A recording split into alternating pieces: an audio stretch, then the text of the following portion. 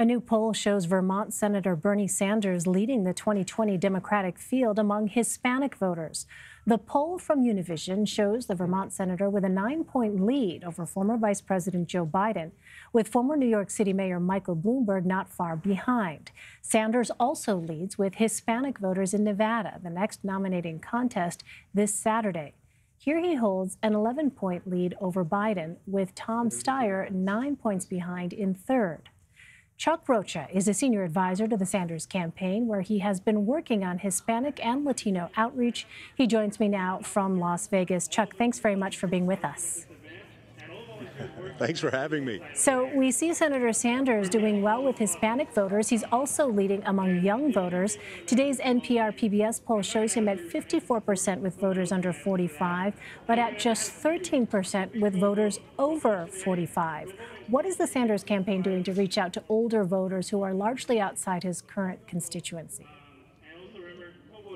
So thinking about older voters and older Latinos, they take in information so much different than young Latinos. So what we've been doing in advertising and talking to them where they take in their information, for older Latinos, Spanish language weekly newspapers are a great way to get that message out and talk to older voters. Older voters are very important to us in lots of campaigns because they're regular voters. So we've had an active process in Nevada to talk to older people, older voters, and get them out to the polls, and now been moving them out to early vote. And yesterday, Chuck, you were at a campaign-sponsored soccer tournament in Nevada with current New York City Mayor Bill de Blasio. Late last year, de Blasio says he, quote, spent literally 6 years undoing what Michael Bloomberg did as mayor. How does the Sanders campaign want to deploy de Blasio to talk about his predecessor?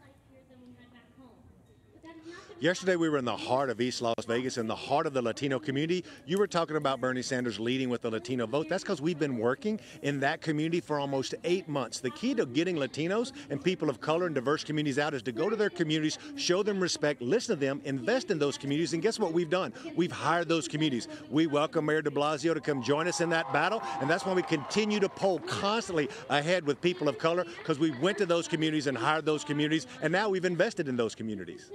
Well, as we mentioned, you're in Las Vegas. Last week, the city's culinary union issued literature attacking Senator Sanders over his Medicare for All single-payer health care proposal.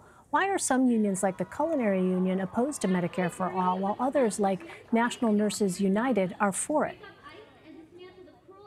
Let's be clear, we love the Culinary Union. That's why Bernie Sanders had a 100% lifetime voting record with the Culinary Union. And when I talked about us talking to working class Latinos in Las Vegas and in Nevada for 8 months, lots of them, many of them, almost all of them belong to the Culinary Union. And I spent my childhood and my early years negotiating contracts, and every pay raise I ever negotiated always went to the price of health care. So if you don't have to pay for that health care and you're in Medicare for All, you can take those benefits and you can put them in your own pockets. And that's what we're finding with the workers with the Culinary Union. But why do you think there is such different kind of support among the different unions for Medicare for All?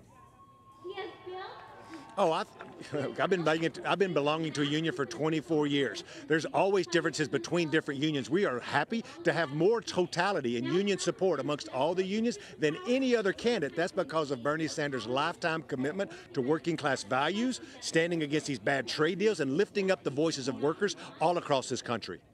I also want to ask you about a tweet from Michael Bloomberg's campaign manager, Kevin Sheekey. He wrote, quote, "The opposition research on Bernie Sanders could fill President Trump's empty Foxconn facility in Wisconsin. It is very damaging, perhaps even disqualifying."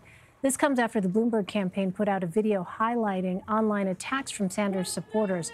What do you make of this? Well, I'll say this. Bernie Sanders has been running for public office since his days as being the Burlington mayor. I think Bernie Sanders has been pretty well vetted. And when you run against Hillary Clinton, I can guarantee you if there was something that needed to come out on Bernie Sanders, as an old guy who's done this for 31 years, I'll promise you it had come out. Now, Mike Bloomberg's out there trying to buy this election, spending hundreds of millions of dollars. We welcome that debate every day when you want to have a billionaire take on working class champion Bernie Sanders. Does that sound like a threat to you? You know, we don't take threats over here. We just continue to power Americans, and Americans are who's funding this campaign. We have more individual contributions from people all across the country, while Mike Bloomberg continues to write checks for himself. Well, tomorrow will be the first time Senator Sanders will be on a debate stage with Michael Bloomberg. How should we expect the senator to go after Bloomberg on stage? Look, you should expect for him to go after voting records and things that people have said and policy positions. We're not going to personally attack anybody, but there are real differences between Mike Bloomberg and Senator Bernie Sanders, and we want to expose them. We want the American people to know the difference in the way that they stand on policies, from trades and shipping jobs overseas to things they've said about cutting Social Security and Medicare. The American people deserve to get to know the truth. All right, Chuck Rocha from the Sanders campaign, thank you very much. Thank you.